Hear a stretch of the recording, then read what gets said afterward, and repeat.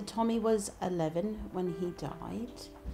He had a range of complex medical conditions.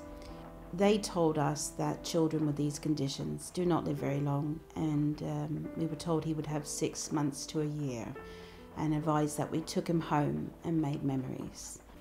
And then in the December of 2020, he was diagnosed with osteosarcoma in his right femur.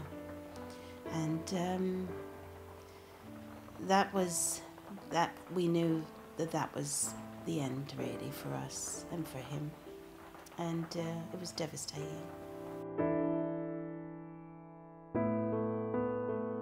So it was Christmas Day, and he suddenly had a big choking fit and got oxygen on him and everything. Everybody's panicking and crying around the room.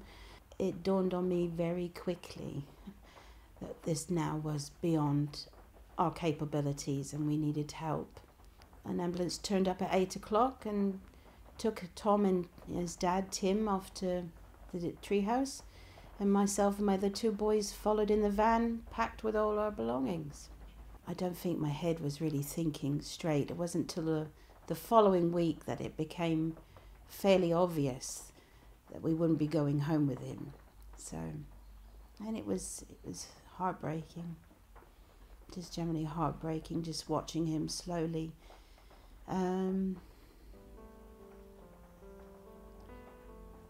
disappear.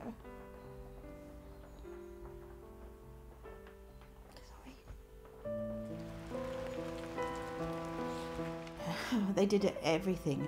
You just felt you were being taken care of. If I felt very weepy, which was most days, somebody was there to put an arm around you.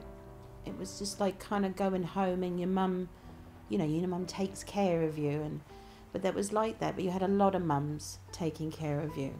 I could never thank them enough for everything they did for us. And each has to continue, and we have to keep raising money for this, because you never know if you or somebody you love will be in the situation we were. But he was just a beautiful boy, and when you were around him, he just oozed love. He just did. That's all he wanted in life, was to be loved and to give you his love. And when I think of Tommy, that's what I think of, and that's love.